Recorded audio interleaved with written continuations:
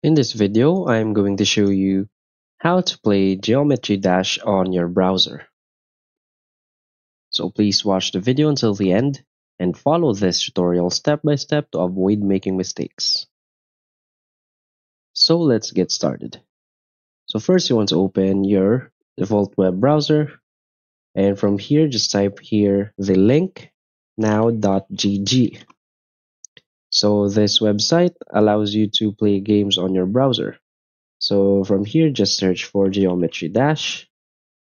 And as you can see, there are a bunch of different versions. So for example, let's just play this original version.